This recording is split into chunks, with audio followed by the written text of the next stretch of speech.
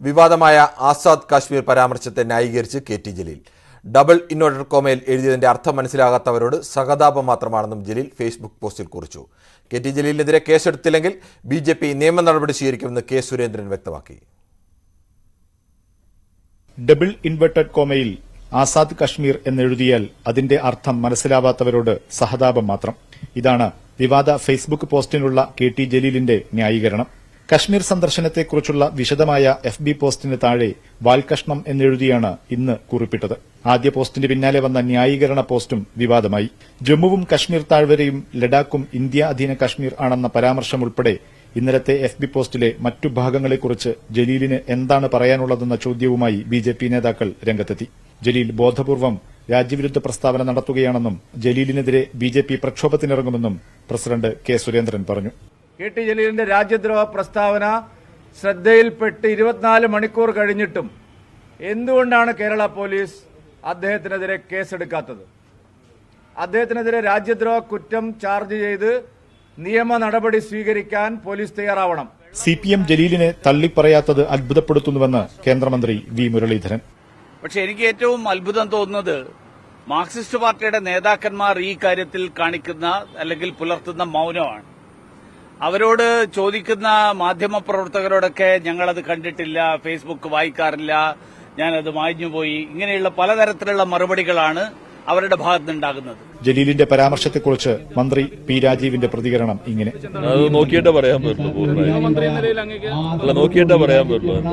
നമുക്കതിനെ സംബന്ധിച്ച് ഗവൺമെന്റിനും പാർട്ടിക്കും കൃത്യമായ നിലപാടുകളുണ്ട്. ആ നിലപാടുകൾ സമൂഹത്തിൽ നേരത്തെ തന്നെ പറഞ്ഞിട്ടുള്ളതാണ്. അതിൽ നിന്ന് എന്തെങ്കിലും വ്യത്യസ്തത നോക്കിക്കഴിഞ്ഞാൽ പറയാൻ കഴിയും. പാക് അധീന കശ്മീരും ഇന്ത്യയുടെ ഭാഗമാണെന്ന് രാജ്യം ലോകവേദികളിൽ ഉന്നയിക്കുമ്പോഴാണ് ജലീലിന്റെ പരാമർശം വിവാദമായത്. ജലീലിന്റെ പഴയ സിമി ബന്ധം ഉൾപ്പെടെ ഉയർത്തിയാണ് ബി.ജെ.പി. വിമർശനം. ന്യൂസ് 18 കോഴിക്കോട്. കെ.ടി. ജലീലിനെതിരെ കേന്ദ്രമന്ത്രി പ്രഹ്ലാദ് ജോഷി. ഇതുപോലെ സംസാരിക്കുന്നവർ രാജ്യദ്രോഹികളാണെന്നും സംസ്ഥാന സർക്കാർ കർശന നടപടി സ്വീകരിക്കണമെന്നും പ്രഹ്ലാദ് ജോഷി ആവശ്യപ്പെട്ടു. See, these people are working with either Congress or Communist Party. First of all, they should react. What I say, they are working against the interest of the country, talking against the interest of the country. According to me, whoever gives such statement, because we feel and we believe, and even Parliament of India many times we have passed the resolution, Jammu and Kashmir is integral part of India. Whatever today they have occupied, that the Pakistan has occupied, that is, we call it Pak occupied Kashmir. If somebody talks like this, they are traitors. They should be, Kerala government should very strictly deal with them. At the same time, the parties which are associated with them, they should give the proper access. K T. Jaleel നടത്തിയത് പ്രതിഷേധാർഹമായ പരാമർശമെന്ന് V. D. Satheesan. K T. Jaleel ആലോചിച്ചെഴുതിയതാണെന്നും CPM-ഉം മുഖ്യമന്ത്രിയും നിലപാട് പറയണമെന്നും Shafi Parambil MLA ആവശ്യപ്പെട്ടു. നമ്മുടെ കാശ്മീരിനെയാണ് Jaleel Indian അധീന കാശ്മീർ എന്ന് പറഞ്ഞിരിക്കുന്നത്. അതാണ് പാകിസ്ഥാൻ നയതന്ത്ര വേദികളിൽ ഉപയോഗിക്കുന്നത്. ജലീൽ ഇത് മനഃപൂർവ്വമായിട്ട് കരുതിക്കൂട്ടി പറഞ്ഞതാണെങ്കിൽ അദ്ദേഹം അത് പിൻവലിച്ച് അദ്ദേഹം പൊതുസമൂഹത്തോട് മാപ്പ് പറയണം. കാരണം ദേശ താല്പര്യത്തിന് വിരുദ്ധമായ ഒരു പ്രയോഗമാണത്. അദ്ദേഹം ഇന്ന് പറഞ്ഞിരിക്കുന്നത് അതിനെ വീണ്ടും ന്യായീകരിച്ചിരിക്കുകയാണ്. ആസാദ് കാശ്മീർ അദ്ദേഹം കൊട്ടേഷനിൽ ഇട്ടിരിക്കുക എന്നാണ് പറയുന്നത്. കൊട്ടേഷനിൽ ഇടാതെയും അദ്ദേഹത്തിൻ്റെ ഫേസ്ബുക്ക് ഞാൻ പരിശോധിച്ചപ്പോൾ കൊട്ടേഷൻ അല്ലാതെ അദ്ദേഹം ആവർത്തിച്ചിട്ടുള്ളത് പാക്ക് ആസാദ് കാശ്മീർ എന്ന് തന്നെയാണ്. ആസാദ് കാശ്മീർ എന്ന് ഒരു ഇന്ത്യക്കാരനും ഉപയോഗിക്കാത്ത വാക്കാണ്. ഒരു കാര്യം വളരെ വ്യക്തമാണ്, അതൊരു ഭാരതീയൻ്റെ ശബ്ദമല്ല, അത് രാജ്യവിരുദ്ധതയാണ് ആ പദപ്രയോഗങ്ങൾ എന്ന കാര്യത്തിൽ സംശയം വേണ്ട. മുഖ്യമന്ത്രി പാൽപ്പായസം കൊടുത്തയച്ചിരുന്ന ഒരു മന്ത്രിയാണ്, ഇപ്പോഴും കേരളത്തിൻ്റെ നിയമസഭയിലെ ഒരംഗമാണ്. UDF പകയും വിദ്വേഷവും പടർത്തുന്നുവെന്ന് മുഖ്യമന്ത്രി. സംഘപരിവാറിന്റെ നിലപാടുകൾ നടപ്പാക്കുന്ന കോൺഗ്രസിന്റെ ദേശീയ നേതാക്കളുണ്ട്. അവരുടെ പേര് പറയാത്തത് തന്റെ മാന്യത കൊണ്ടാണെന്നും മുഖ്യമന്ത്രി. പശ്ചിമബംഗാളിലും ത്രിപുരയിലും ജനാധിപത്യ അവകാശങ്ങൾ നിഷേധിക്കപ്പെടുന്നുവെന്നും പിണറായി വിജയൻ പറഞ്ഞു. കേരളത്തിലെ UDF-ഉം BJP-യും ഒരേ മനസ്സോടെ നീങ്ങുന്നതിന്റെ ഭാഗമായി മെല്ലെ കേന്ദ്ര ഏജൻസിയെ ഇതിനെതിരെ ഉപയോഗിക്കാൻ പറ്റുമോ? കേൾക്കേണ്ട താമസം ഇവിടുത്തെ കേരളത്തിലെ BJP ആ കാര്യത്തിന് കച്ച കെട്ടി ഇറങ്ങുകയാണ്. അപ്പൊ അവരവരുടെ സമ്മർദ്ദമൊക്കെ ചെലുത്തി. അങ്ങനെയാണ് കിഫ്ബിക്കെതിരെയുള്ള EDയുടെ നീക്കം വന്നിരിക്കുന്നത്. കണ്ണൂർ സർവകലാശാല അസോസിയേറ്റ് പ്രൊഫസറായി പ്രിയ വർഗീസിന് നിയമനം നൽകിയത് ചട്ടങ്ങൾ മറികടന്നെന്ന് തെളിയിക്കുന്ന കൂടുതൽ രേഖകൾ പുറത്ത്. പ്രിയ വർഗീസിന് 1ാം റാങ്ക് നൽകുക എന്ന മുൻവിധിയോടെയാണ് ഇന്റർവ്യൂ നടത്തിയതെന്ന് ആരോപിച്ച് വിവരാവകാശ രേഖകൾ സേവ് യൂണിവേഴ്സിറ്റി ക്യാമ്പയിൻ കമ്മിറ്റി ഭാരവാഹികൾ ഗവർണർക്ക് സമർപ്പിച്ചു. കണ്ണൂർ സർവകലാശാല അസോസിയേറ്റ് പ്രൊഫസർ തസ്തികയിലേക്ക് അപേക്ഷിച്ച 6 പേരെയാണ് ഇന്റർവ്യൂവിനായി ക്ഷണിച്ചത്. അതിൽ ഗവേഷണ പ്രസിദ്ധീകരണങ്ങൾക്കുള്ള സ്കോർ പോയിന്റ് ഏറ്റവും കുറവ് മുഖ്യമന്ത്രിയുടെ പ്രൈവറ്റ് സെക്രട്ടറി KK രാഗേഷിന്റെ ഭാര്യ പ്രിയ വർഗീസിന്. എന്നാൽ 156 സ്കോർ പോയിന്റ് മാത്രമുള്ള പ്രിയ വർഗീസിന് ഇന്റർവ്യൂവിൽ 1ാം റാങ്ക് ലഭിച്ചപ്പോൾ ഏറ്റവും കൂടുതൽ റിസർച്ച് സ്കോർ ആയ 651 പോയിന്റുള്ള ചങ്ങനാശ്ശേരി SBI കോളേജ് അധ്യാപകനായ സ്കറിയ തോമസിന് 2ാം റാങ്കും 645 സ്കോർ പോയിന്റുള്ള മലയാളം സർവകലാശാലയിലെ അധ്യാപകനായ C ഗണേഷിന് 3ാം റാങ്കുമാണ് നൽകിയത്. ഏറ്റവും കുറവ് അധ്യാപന പരിചയവും പ്രിയയ്ക്ക് തന്നെ. എന്നാൽ ഇന്റർവ്യൂവിൽ ഏറ്റവും കൂടുതൽ മാർക്ക് പ്രിയയ്ക്ക് ലഭിച്ചു. രാഗേഷിന്റെ ഭാര്യയ്ക്ക് അസോസിയേറ്റ് പ്രൊഫസറുടെ അപേക്ഷ കൊടുക്കാനുള്ള യോഗ്യത പോലുമില്ല. ഞങ്ങൾ അതാണ് ഗവർണറുടെ മുമ്പിൽ ശ്രദ്ധയപ്പെടുത്തിയത്. അവർക്ക് 3 വർഷവും 11 മാസം സർവീസേ ഉള്ളൂ, ബാക്കി ടീച്ചിങ് എക്സ്പീരിയൻസ് ഇല്ല എന്നുള്ള കാര്യം പറഞ്ഞു. അതൊക്കെ അവഗണിച്ചുകൊണ്ടാണ് വൈസ് ചാൻസലർ അവരെ ഇന്റർവ്യൂവിന് വിളിക്കുകയും 1ാം റാങ്ക് കൊടുക്കുകയും ചെയ്തത്. ഇത് വൈസ് ചാൻസലറുടെ നേതൃത്വത്തിൽ നടന്ന ഒരു ഗൂഢാലോചനയുടെ ഭാഗമായിട്ട് വന്നിട്ടുള്ളതാണ്. അതുകൊണ്ട് ഇക്കാര്യത്തിൽ വൈസ് ചാൻസലർക്കെതിരെ ശക്തമായ നടപടിയെടുക്കണം. പ്രിയ കണ്ണൂർ സർവകലാശാലയിൽ സ്റ്റുഡന്റ് സർവീസ് ഡയറക്ടറായിരുന്ന 2 വർഷത്തെ കാലയളവ് അധ്യാപന പരിചയമായി കണക്കിലെടുത്തതായി വിവരാവകാശ രേഖകൾ പറയുന്നു. ഇത് ചട്ടവിരുദ്ധമാണെന്നും സേവ് യൂണിവേഴ്സിറ്റി ക്യാമ്പയിൻ കമ്മിറ്റി ആരോപിക്കുന്നു. മനു ഭരത്, ന്യൂസ് 18 കണ്ണൂർ. സർക്കാരിന്റെ പ്രതിച്ഛായ മെച്ചപ്പെടുത്താനുള്ള തിരുത്തൽ നടപടികളിലേക്ക് CPM കടക്കുന്നു.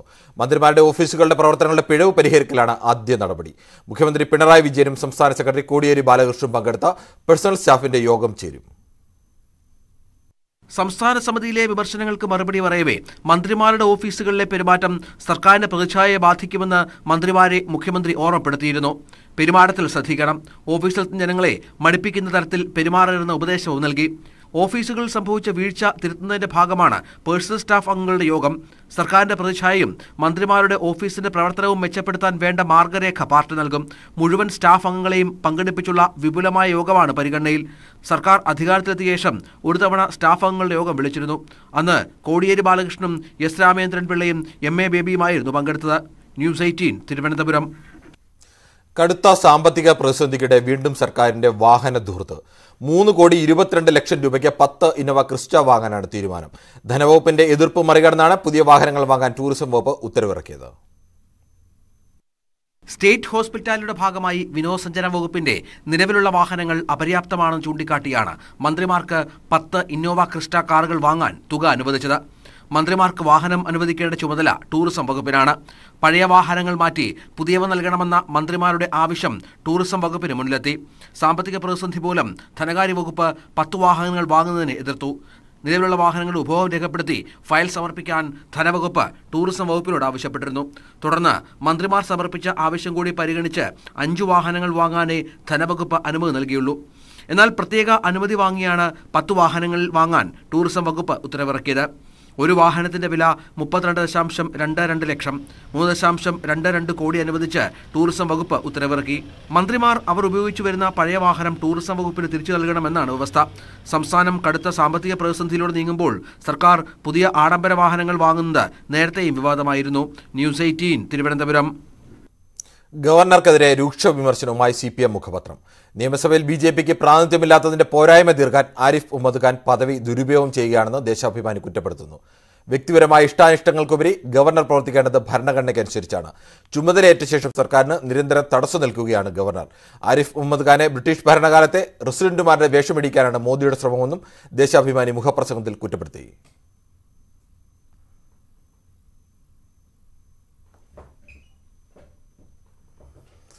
സ്വർണ്ണക്കടത്തിലെ കള്ളപ്പണക്കേസിൽ അന്വേഷണം തുടരുന്നതിനിടെ അന്വേഷണ ഉദ്യോഗസ്ഥനെ സ്ഥലം മാറ്റി എൻഫോഴ്സ്മെന്റ് ഡയറക്ടറേറ്റ്. കൊച്ചിയിലെ ജോയിന്റ് ഡയറക്ടർ രാധാകൃഷ്ണനെയാണ് ചെന്നൈയിലേക്ക് മാറ്റിയത്. കേസിന്റെ പുതിയ അന്വേഷണ ഉദ്യോഗസ്ഥനെ നിയമിച്ചിട്ടില്ല. ഇഡിക്കെതിരെ മുഖ്യമന്ത്രി. ഇഡിയുടെ ഉദ്ദേശം വ്യക്തമാണെന്നും കേരളത്തിന്റെ വികസനം തടയുകയാണ് ലക്ഷ്യമെന്നും മുഖ്യമന്ത്രി പറഞ്ഞു. കിഫ്ബിയിലൂടെ പണം ലഭിക്കുന്നത് കൊണ്ടാണ് കേരളത്തിൽ ഇപ്പോൾ വികസനം നടക്കുന്നത്. അതുകൊണ്ടാണ് കിഫ്ബിക്കെതിരെ നീക്കം നടത്തുന്നതെന്നും മുഖ്യമന്ത്രി ആരോപിച്ചു. കേരളത്തിലെ UDFും BJPയും ഒരേ മനസ്സോടെ നീങ്ങുന്നതിന്റെ ഭാഗമായി മെല്ലെ കേന്ദ്ര ഏജൻസിയെ ഇതിനെതിരെ ഉപയോഗിക്കാൻ പറ്റുമോ? കേൾക്കേണ്ട താമസം. ഇവിടുത്തെ കേരളത്തിലെ BJP ആ കാര്യത്തിന് കച്ചകെട്ടി ഇറങ്ങുകയാണ്. അപ്പൊ അവരവരുടെ സമ്മർദ്ദമൊക്കെ ചെലുത്തി. അങ്ങനെയാണ് കിഫ്ബിക്കെതിരെയുള്ള ഇഡിയുടെ നീക്കം വന്നിരിക്കുന്നത്. ന്യൂയോർക്കിൽ കുത്തേറ്റ് ചികിത്സയിൽ കഴിയുന്ന എഴുത്തുകാരൻ സൽമാൻ റുഷ്ദിയുടെ ആരോഗ്യനില അതീവ ഗുരുതരമായി തുടരുന്നു. ഒരു കണ്ണിന് പരിക്കുണ്ടെന്നും വെന്റിലേറ്ററിൽ തന്നെ തുടരുകയാണെന്നും അധികൃതർ വ്യക്തമാക്കി. ഒരു കണ്ണിന്റെ കാഴ്ചശക്തി നഷ്ടപ്പെട്ടേക്കുമെന്നും റിപ്പോർട്ടുകളുണ്ട്. കൈകളുടെ ഞരമ്പുകൾക്കും കരളിനും ഗുരുതരമായി പരിക്കേറ്റിട്ടുണ്ട്. ന്യൂയോർക്കിൽ വെച്ച് നടന്ന ഒരു ലെക്ചറിനിടെയാണ് ആക്രമണമുണ്ടായത്. പലതവണ അക്രമി അദ്ദേഹത്തെ കുത്താൻ ശ്രമിച്ചെങ്കിലും 2 തവണയാണ് കുത്തേറ്റത്. സംഭവസ്ഥലത്ത് ഡോക്ടർ ഉണ്ടായിരുന്നതുകൊണ്ട് പ്രാഥമിക ശുശ്രൂഷ നൽകാൻ സാധിച്ചെന്ന് ദൃക്സാക്ഷികൾ പറഞ്ഞു. ന്യൂജേഴ്സി ഫെയർവിയിലുള്ള 24-കാരനായ ഹാദി മറ്റാറാണ് സൽമാൻ റുഷ്ദിയെ ആക്രമിച്ചത്. വിഷയാവതരണം തുടങ്ങി അല്പസമയത്തിനു ശേഷം ഹാദി സ്റ്റേജിലേക്ക് പാഞ്ഞെത്തി സൽമാൻ റുഷ്ദിയെ ആക്രമിക്കുകയായിരുന്നു. നേരത്തെ സത്താനിക് വോയ്സസ് എന്ന പുസ്തകത്തിന്റെ പേരിൽ 1988 മുതൽ റുഷ്ദിക്ക് വധഭീഷണിയുണ്ടായിരുന്നു. International desk news 18. ചെറിയ ഇടവേളയിലേക്ക്. കൂടുതൽ വാർത്തകൾക്കും വിശദാംശങ്ങൾക്കും malayalam.news18.com.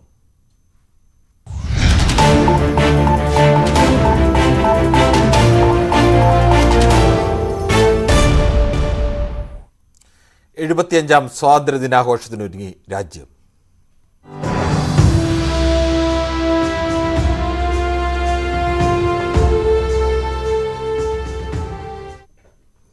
സ്വാതന്ത്ര്യത്തിന്റെ 75ാം വാർഷികാഘോഷത്തിൽ രാജ്യം. ഹർ ഘർ തിരങ്ക ക്യാമ്പയിന് തുടക്കമായി. രാജ്യത്തെ 20 കോടി വീടുകളിൽ പതാക ഉയർത്തുകയാണ് ലക്ഷ്യം. രാഷ്ട്രീയ നേതാക്കളും കലാകാരന്മാരും പ്രചരണത്തിന്റെ ഭാഗമായി.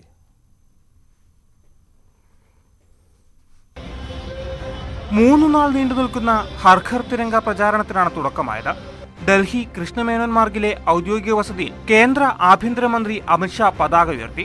എല്ലാവരും പ്രചാരണത്തിന്റെ ഭാഗമാകണമെന്നും ത്രിവർണ്ണ പതാകയ്ക്കൊപ്പമുള്ള ഫോട്ടോ അപ്ലോഡ് ചെയ്യണമെന്നും അമിത്ഷാ.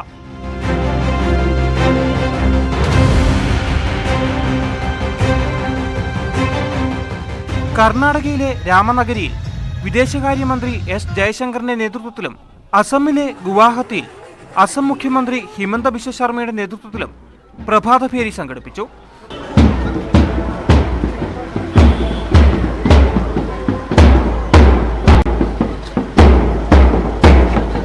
നാഗ്പൂരിൽ നടന്ന തിരംഗ റാലിയിൽ കേന്ദ്രമന്ത്രി നിതിൻ ഗഡ്കരി ഭാഗമായി.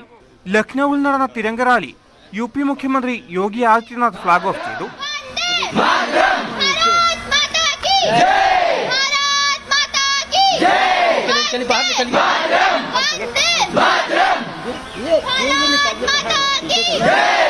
BJP ദേശീയ അധ്യക്ഷൻ JP നഡ്ഡ ഡൽഹിയിലെ വസതിയിൽ പതാക ഉയർത്തി.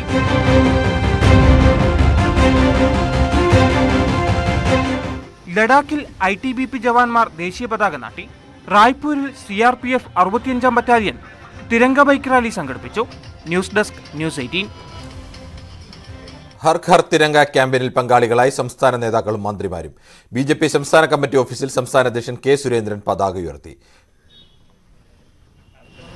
भारत माता के भारत माता के भारत माता के भारत माता के मातरम मातरम वंदे मातरम मातरम मातरम वंदे मातरम मातरम. LDF convener EP Jayarajan Kannur കീച്ചേരിയിലെ വീട്ടിൽ ദേശീയ പതാക ഉയർത്തി. മന്ത്രി K Krishnankutty ചിറ്റൂരിലെ വസതിയിലും Koothuparamba MLA KP Mohanan Panoor പുത്തൂരിലെ വസതിയിലും പതാക ഉയർത്തി.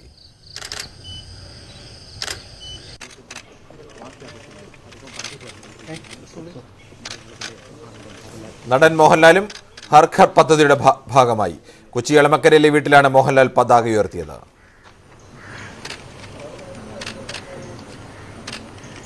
ഹർ ഘർ തിരങ്ക രാജ്യസ്നേഹം ഊട്ടിയുറപ്പിക്കാനും ഒന്നായി മുന്നേറാനും സഹായിക്കും. ആസാദിക അമൃത് മഹോത്സവത്തിൽ അഭിമാനപൂർവ്വം പങ്കുചേരുന്നതായി മോഹൻലാൽ പറഞ്ഞു. സിറോ മലബാർ സഭാ തർക്കത്തിൽ ആർച്ച് ബിഷപ്പ് ആൻഡ്രൂസ് താഴത്തിനെതിരെ അധിക്ഷേപവുമായി വിമത വിഭാഗം. ആൻഡ്രൂസ് താഴത്തിന്റെ കാല് തല്ലിയൊടിക്കുമെന്ന് ഭീഷണിപ്പെടുത്തിയ വിമതപക്ഷം ബിഷപ്പ് ഗുണ്ടാ നേതാവാണെന്നും അധിക്ഷേപിച്ചു. പിതാവിൽ എന്തെങ്കിലും ഒരു നന്മ ഉണ്ടായിരുന്നുവെങ്കിൽ പിതാവിന്റെ വരവിന്റെ ശൈലി അതാകരുതായിരുന്നു. ഇവിടെ വന്നതെന്ന് വെച്ചാൽ ഇറങ്ങി കള്ളം വരുന്നതുപോലെ വന്നേച്ചും ബിഷപ്പിനെ ഞങ്ങളുടെ പിതാവിനെ വിളിച്ചും പറഞ്ഞു ഞാൻ അങ്ങോട്ട് വരുവാന്ന്. തൃശ്ശൂരിൽ നിന്ന് വിചാരിച്ച് ഫോൺ താഴെ വെച്ച് തിരിഞ്ഞു നോക്കിയപ്പോഴത്തേക്കും ഗുണ്ടാ സ്ഥലവും വന്ന് നിൽക്കുന്നു, ഭീഷണിപ്പെടുത്തി ഒപ്പിടിക്കാൻ. ഇത് എന്ത് ക്രൈസ്തവികത ഇത്? നിങ്ങൾ ആൾക്കാർ കയറി ഞങ്ങളോട് പറയുന്നില്ല കുഞ്ഞാടുകളെ ഒലത്ത് കുഞ്ഞാടുകളെ മലത്ത് എന്ന് പറയുന്ന നിങ്ങൾ കാണിക്കുന്ന തെണ്ടിത്തരത്തിന് എന്ത് മാന്യതയുണ്ട്? എറണാകുളം അങ്കമാലി അതിരൂപതയിൽ പ്രശ്നങ്ങൾ നാൾക്കുനാൾ സങ്കീർണമാകുന്നു എന്നതിന്റെ ഒടുവിലത്തെ ഉദാഹരണമാണിത്. വിശ്വാസ സംരക്ഷണ സംഗമത്തിൽ വിമത വിഭാഗം അവതരിപ്പിച്ച പ്രമേയം കൈമാറാനാണെന്ന പേരിലാണ് ഒരു സംഘം ആളുകൾ ബിഷപ്പ് ഹൌസിലെത്തിയത്. എന്നാൽ സംഭാഷണം പിന്നീട് ഭീഷണിയും അധിക്ഷേപവുമായി മാറി. നിങ്ങളൊരു ബിഷപ്പല്ലേ, ഗുണ്ടെന്നല്ലോ. നിങ്ങൾ വിളിച്ച് ഭീഷണിപ്പെടുത്തുന്നു പലരെയും. ഒരു മാന്യത കാണിക്കണം പിതാവേ. ആ കരിയിൽ പിതാവ് ഒരു കത്തെഴുതി അല്ലേ, പിതാവിന്റെ സ്വന്തം മനസ്സിൽ നിന്ന് ഒരു കത്തെഴുതി. നിങ്ങൾ ആരാ അവിടെ പോയി ആ കത്ത് പിൻവലിക്കണമെന്ന് ആവശ്യപ്പെടാൻ? ആരാണ് നിങ്ങൾ? സ്ഥാനമൊഴിഞ്ഞ ശേഷം ബിഷപ്പ് ആന്റണി കരിയൽ അതിരൂപതയ്ക്ക് നൽകിയ കത്ത് പിൻവലിക്കണമെന്ന് ആൻഡ്രൂസ് താഴത്ത് ആവശ്യപ്പെട്ടു എന്നാണ് വിമതരുടെ ആക്ഷേപം. ഇത് ചോദ്യം ചെയ്യേണ്ടതാണ് എന്ന നിലപാടിൽ ഉറച്ചു നിൽക്കുകയാണ് വിമത വിഭാഗം. അതേസമയം വിമതർ അഡ്മിനിസ്ട്രേറ്ററെ ഭീഷണിപ്പെടുത്തിയപ്പോൾ ബിഷപ്പ് ഹൌസിന്റെ ഭരണ ചുമതലയിലുള്ള വൈദികർ നോക്കി നിന്നെന്നും പോലീസിനെ വിളിച്ചില്ലെന്നും കർദിനാൾ അനുകൂലികൾ ആരോപിച്ചു. ഈ അതിരൂപതയിലെ മെത്രാന്മാരോട് മാത്രമല്ല, പുറത്തുള്ള മെത്രാന്മാരടക്കം, നിങ്ങളുടെ സ്വന്തം എന്ന് നിങ്ങൾ കരുതുന്ന മെത്രാന്മാരടക്കം പറയുകയാണ് നിങ്ങളെ അവർക്ക് പേടിയാണ് പോലും. പിതാവെ, ഞങ്ങളുടെ ഇവിടെ ഇരിക്കുന്ന മുഴുവൻ അൽമായരും ഇലക്ട്രിഫൈങ് അറ്റ്മോസ്ഫിയറിലാണ്. ഇറങ്ങി പുറപ്പെടാനാണ് ഗതികേട് ഉണ്ടാക്കരുത്. ഇതൊരു സഭയാണെന്ന് വിചാരിച്ച് ഞങ്ങളെ കഷ്ടത്തോടെ സഹിക്കണം. മനസ്സിലാവണ്ട? 30 ലക്ഷം രൂപയുടെ ഭൂമി 3 ലക്ഷം രൂപയ്ക്ക് പുല്ലുവലക്ക് എറിഞ്ഞിട്ട് ഒന്നും പറ്റിയില്ലെന്ന് പറയാൻ നാണമുണ്ടോ? കുറെ റിയൽ എസ്റ്റേറ്റ് നടത്തിയല്ലേ നിങ്ങൾ? നാണമുണ്ടോ നിങ്ങൾക്ക്? ഞങ്ങളൊരു ഓപ്പൺ ഡിബേറ്റിന് തയ്യാറാണ്. ഫാക്ട്സ് ആൻഡ് ഫിഗേഴ്സ് വെച്ചൊരു ഓപ്പൺ ഡിബേറ്റിന് ഞങ്ങൾ തയ്യാറാണ്. ധൈര്യം ഉണ്ടെങ്കിൽ വാ. ന്യൂസ് 18 കൊച്ചി. ആര് നികത്തും കുഴികൾ?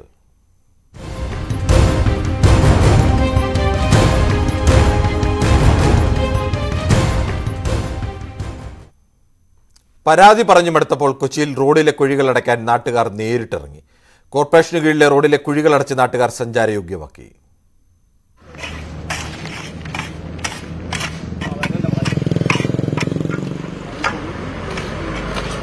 കൊച്ചി കോർപ്പറേഷന് കീഴിലുള്ള 61ാം ഡിവിഷനിലെ PV ആന്റണി റോഡ് നാളുകളായി തകർന്നു കിടക്കുകയാണ്. അറ്റകുറ്റപ്പണി ചെയ്യണമെന്ന ആവശ്യത്തോട് അനുകൂലമായി കൊച്ചി കോർപ്പറേഷനും പ്രതികരിച്ചില്ല. യാത്രക്കാർക്ക് സഞ്ചരിക്കാൻ പോലും കഴിയാത്ത രീതിയിൽ പലയിടത്തും കുഴികളും നിറഞ്ഞു. നടു ഒടിഞ്ഞു, വേറെ ഒന്നും പറയാനില്ല. വണ്ടിക്ക് ഡെയിലി മെയിൻ്റെനൻസാ. എല്ലാവരും ഇതിലേ കൂടെ തന്നെയാണ് പാസ് ചെയ്യുന്നത്. നമ്മൾ പ്രത്യേകിച്ച് ശ്രദ്ധയിൽപ്പെടുത്തേണ്ട ഒരു ആവശ്യകത തോന്നുന്നില്ല. അഥവാ തന്നെ അത് പലരും പരാതി പറഞ്ഞിട്ടുണ്ട്. റോഡിലെ ദുരിതം ഏറി വരുമ്പോഴായിരുന്നു നാട്ടുകാരുടെ ജനകീയ ഇടപെടൽ. പല ആൾക്കാരും സ്കൂട്ടറിൽ നിന്ന് ഒരു 5-6 പേര് ഒരു ദിവസം വീഴലി സാധാരണ സംഭവമാണ്. അങ്ങനെ വന്നു കഴിഞ്ഞപ്പോൾ ഞങ്ങൾ കുറച്ചാളായിട്ട് ആലോചിക്കണാണ്. കൊച്ചി കോർപ്പറേഷന് കീഴിലെ പല റോഡുകളും ശോചനീയമാണെന്ന പരാതി പൊതുവെയുണ്ട്. കരാറുകാർക്ക് പണം നൽകാത്തതാണ് റോഡ് അറ്റകുറ്റപ്പണി ചെയ്യാൻ വൈകുന്നതെന്നാണ് കാരണമായി പറയുന്നത്. ന്യൂസ് 18 കൊച്ചി. കോഴിക്കോട് ജില്ലയിലെ ദേശീയപാത നിർമ്മാണ പുരോഗതി വിലയിരുത്താൻ പൊതുമരാമത്ത് മന്ത്രി PA മുഹമ്മദ് റിയാസിന്റെ നേതൃത്വത്തിൽ യോഗം ചേർന്നു. ദേശീയപാതയിലെ കുഴികൾ നികത്താൻ ഇടപെടുമെന്ന് ദേശീയപാത അതോറിറ്റി ഉദ്യോഗസ്ഥർ അറിയിച്ചതായി യോഗശേഷം മന്ത്രി പറഞ്ഞു. 2024 പാത നിർമ്മാണം പൂർത്തിയാക്കാൻ കഴിയുമെന്നും അദ്ദേഹം വ്യക്തമാക്കി. അറ്റകുറ്റപ്പണികളിൽ സ്ഥിരമായി വീഴ്ച വരുത്തുന്നതായി NHAI Kerala officer PL Meena പറഞ്ഞു. ഗുരുവായൂർ ഇൻഫ്രാസ്ട്രക്ചർ ലിമിറ്റഡിന്റെ കരാർ പരിശോധിക്കുമെന്നും അദ്ദേഹം പറഞ്ഞു.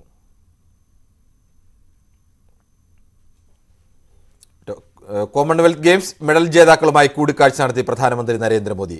താരങ്ങളുമായി സംവദിക്കാനായതിൽ സന്തോഷമുണ്ടെന്നും അവരുടെ മികച്ച നേട്ടങ്ങളിൽ രാജ്യം അഭിമാനിക്കുന്നതായും പ്രധാനമന്ത്രി പറഞ്ഞു. ന്യൂസ് അപ്ഡേറ്റ്സ് പൂർണ്ണമാകുന്നു. നമസ്കാരം.